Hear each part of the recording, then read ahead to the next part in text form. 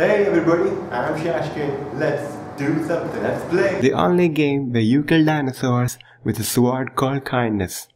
The link is in the description. And now, let's see the controls. We swipe the screen to slide. Tap that screen to attack with kindness. The sword, I mean. But kindness is a very heavy sword. Make sure there's enough space between you and the raptors before attacking them with kindness. The sword, I mean. Double tap the screen to fly up like a chopper. Yes, like a chopper. So come on, swipe and double tap, slide, fly up, slash down. But let's not forget about the coins. We need these coins to respawn in the game. We die a lot, don't we? If you see two dinosaurs standing close together, don't panic. Slide under the first one and then tap the screen for an uppercut. Hell yeah!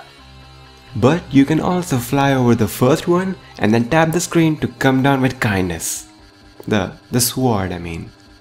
This game hints that dinosaurs did not get wiped out by a space rock. What happened was, long time ago, there was a war between aliens and serpent kings on Earth.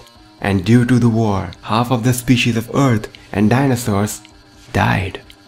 So, have fun playing this game. I'm shashKing, and gaming is a disease I can live with.